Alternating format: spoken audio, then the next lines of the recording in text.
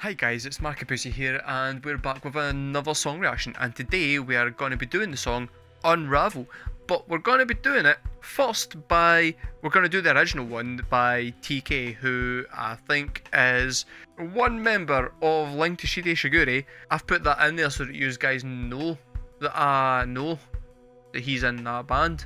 And then after we've done that, we're going to do Eido's live version of it, because the woman can fucking belt out a tune and everybody was recommending it the last time that I put an Eido video up, and I figured I might as well do it, but I wanted to see if it was as good as the original and use it as a wee compare contrast. So you guys get two songs to enjoy tonight, same song. Anyway, let's go in, we're going to see, and then at the end we'll see how emo they are.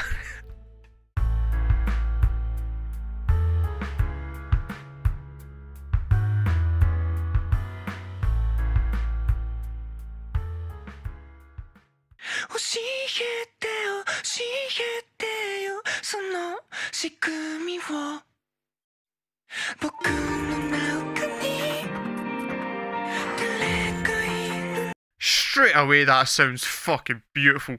He's obviously singing really close to the mic because you're picking up all of his breath and his intakes and stuff, which is lovely. And like when he was singing a cappella, that was that was lovely.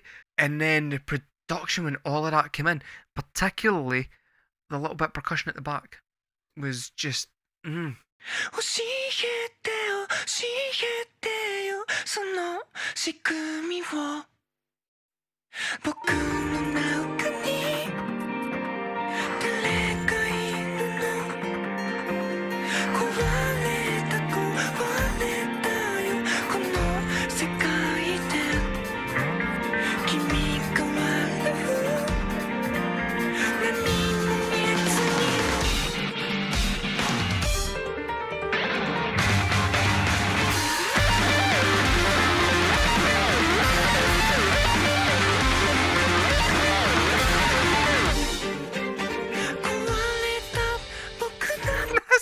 nuts. Oh, there's so much going on. That was some fantastic fucking guitar work. But it just keeps on going like in and out all over the place. Oh, that's mental. Also, right, he's singing so close to the fucking mic that he's obviously singing really quietly, but really high. And I think Eido is probably going to go the opposite route, where she's going to belt it further back from the mic, because she's got the power in her voice to be able to do that, which is going to make for an interesting dynamic. And I don't know if that's right or not, but I'm going to make that assumption right now, but we'll see. The most particularly impressive thing about this at the moment is the production, because everything sounds fucking glorious.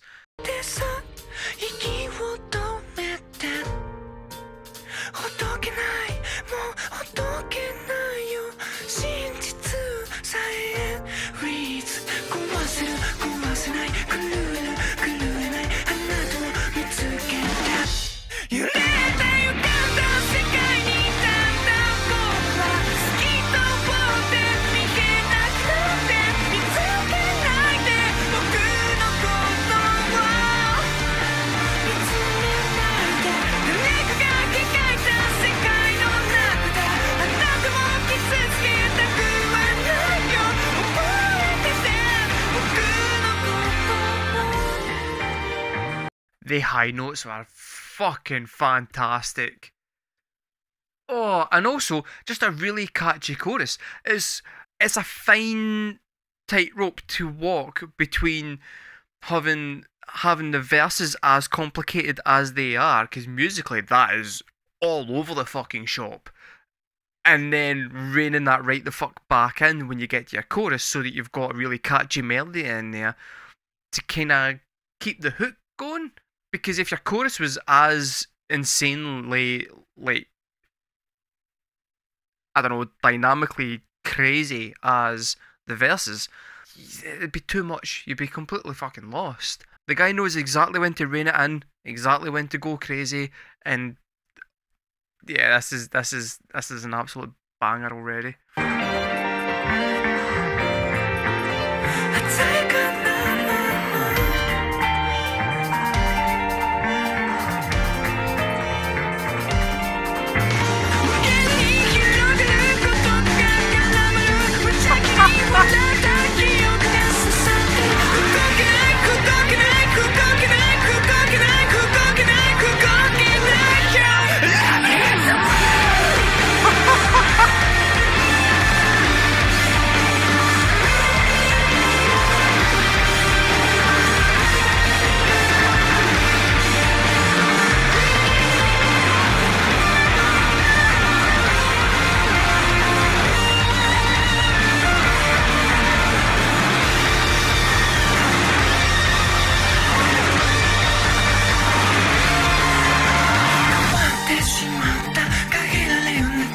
This is absolutely fantastic.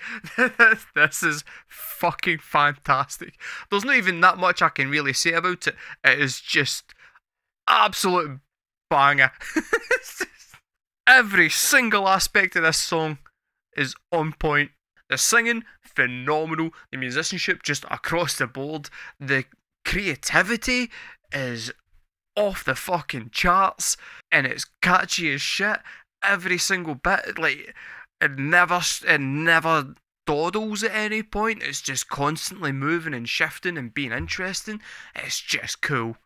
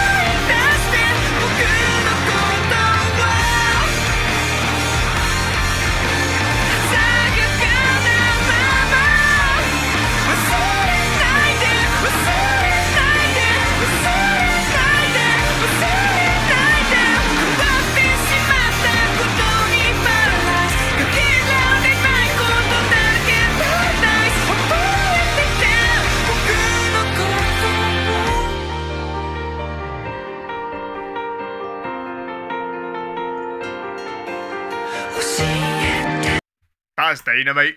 That's... Oh, I love this song with a passion. It's just dynamite. The chorus is absolutely fucking fantastic. The singing is nuts. I don't know how Ado's doing this, to be honest. I mean, I don't know how she's gonna do it. She's gonna sing it, but I don't know if Ado's doing a better version of this than this. This is absolutely fucking great. Go.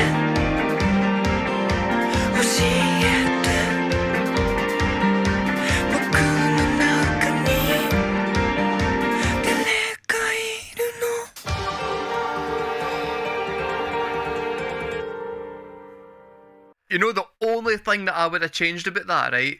The wee pause when he sings himself right at the end, beautiful. And then I'd have dragged that last bit out just a little. I'd have dragged it out maybe for 4, just so that you get a nice outro.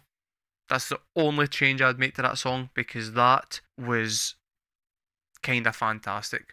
Kind of fantastic. But the real question is, how emo was that song? Twinkly guitars. It had loads of twinkly guitars. The guitars were twinkly as fuck. So it's about here, twinkly guitars. But then the overwrought singing, it's right up there. It's a bit as high. It's a bit as emo as emo gets. You don't get much more emo than that song. That was nuts. That's absolutely fucking bang on, stunning. Okay, that was TK with his version of Unravel. I'm saying his version, it's the original version. Now, we're going to listen to Ado's version of it live, and I'm kind of wondering if she's going to have changed the instrumentation in any way to suit her voice, or how she's going to go and change the song in general to make it her own, or if she's just going to sing along to pretty much an exact rendition of that version that we just heard. I'm interested to see what she does with it. So, without much fucking about, let's just go in and do it.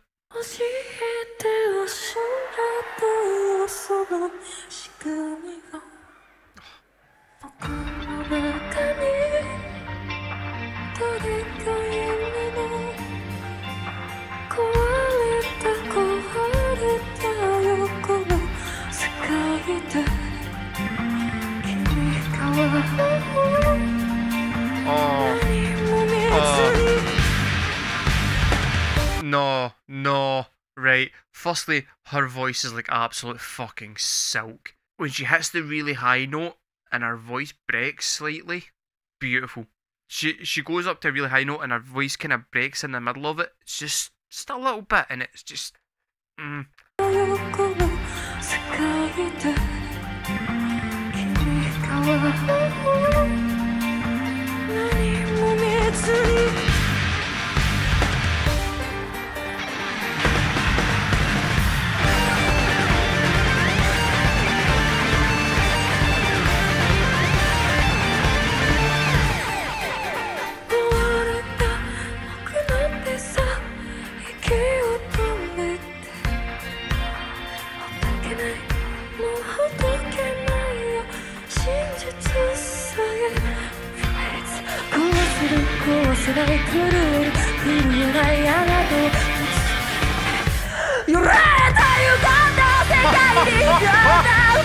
Yes! Oh, that was fucking beautiful. So, the production on this clearly is not going to be as crisp or as clear as the studio version because it's the fucking studio version. So, it's a bit more bass heavy. It's some bits of it don't come through quite as well as it did in the previous version of the song that we heard. I'm not going to judge it on that because it's the live version. You're never going to get it to sound as crystal clear. This one is all about her singing and her ability to do this song, right? And on that, oh, the way she came in there was fucking amazing. And the thing is, she's got the really, really kind of breathy, whispery, high vocals. Bang on. Her voice suits it perfectly. But when she comes in with that fucking power and the growl, that's absolutely electric.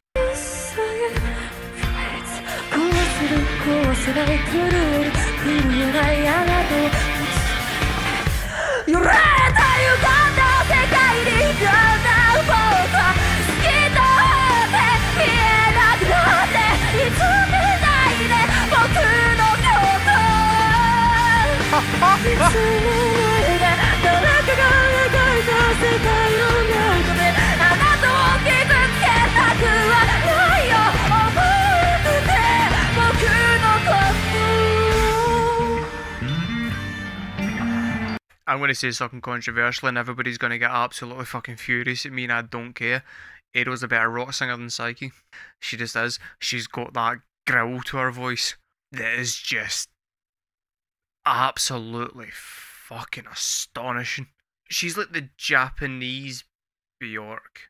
Just in terms of absolute fucking powerhouse singing. And the thing is, right, and I know I just made that comparison and that's maybe going to upset some bandmate fans and stuff, but at the same time, right, here's my thinking with that, right? Psyche's fucking phenomenal at singing, right? And her voice suits bandmate perfectly. I'm just saying that in terms of like female rock singers, just in general in the world at this point, on a sheer technical level, for a rock singer, she's in like the top 5, Ado, and I can't, and I'm saying top 5 because I actually can't think of anybody who I think's better, except for possibly early Bjork, like pre-vocal surgery Bjork. Fucking hell, man! Some of the things that she's doing with that voice right now is insane.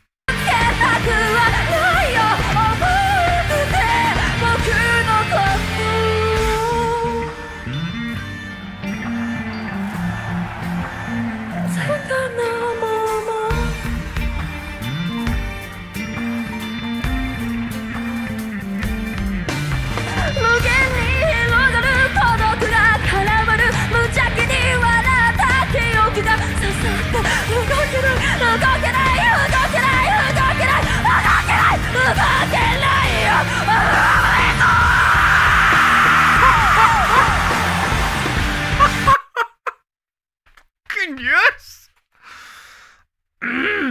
Right, okay, no, the thing is, right, is that the bass line, right, I can't even concentrate on the fucking music. The bass line's great, right, but I'm only picked up on that after you guys in the chat have typed how good's that bass line, by the way, because her voice is just dominating fucking everything.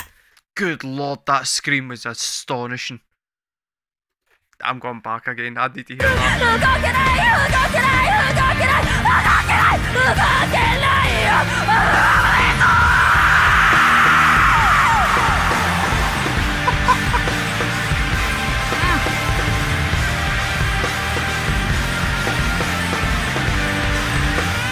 See when I'm talking about screaming in music and how I don't mind some screaming and stuff, but I hate like the growling and stuff. That's exactly the kind of screaming that I'm talking about. That is fucking incredible. And it has a passion to it and an emotion. It gets you right in the feels. The other type of screaming is just, it's boring and it's monotonous. But this is, oh, like that, I'm going back for that again. That was fucking stunning.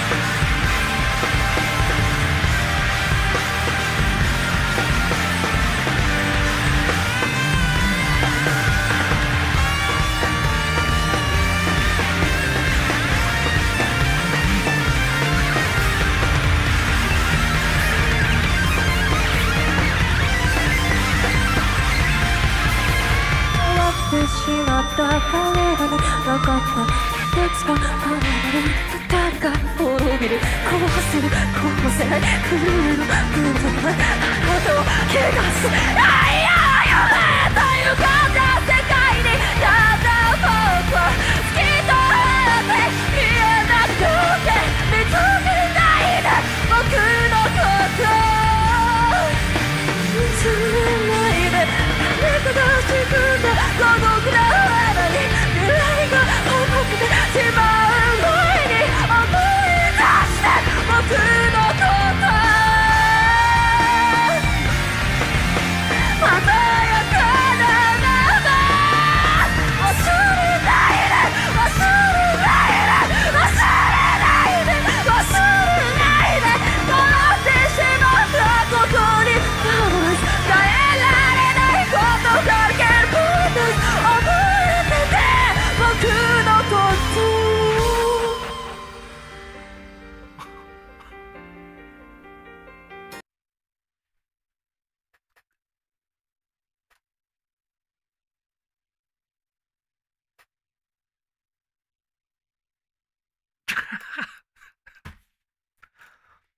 That's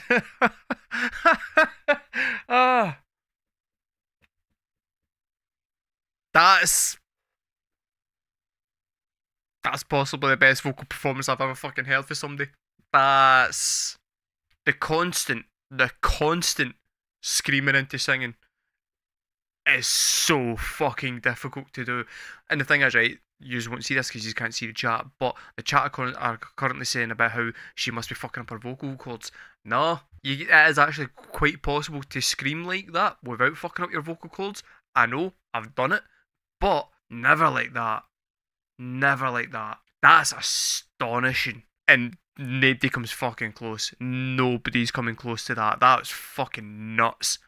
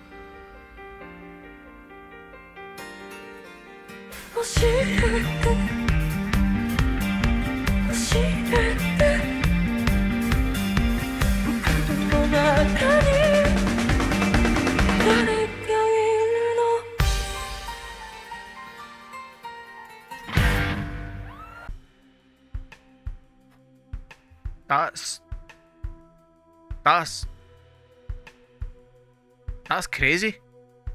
that was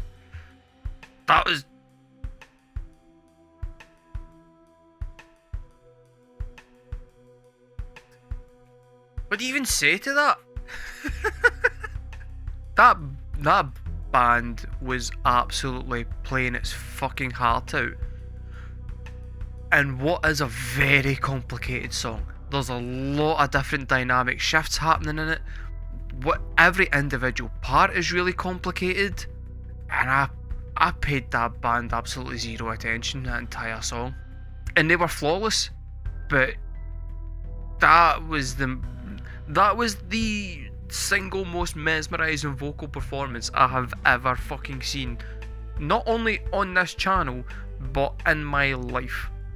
And the first version was amazing, right? The first version was amazing.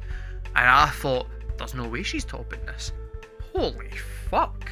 That was crazy. Where does it land on the emo scale? Easy. Easy.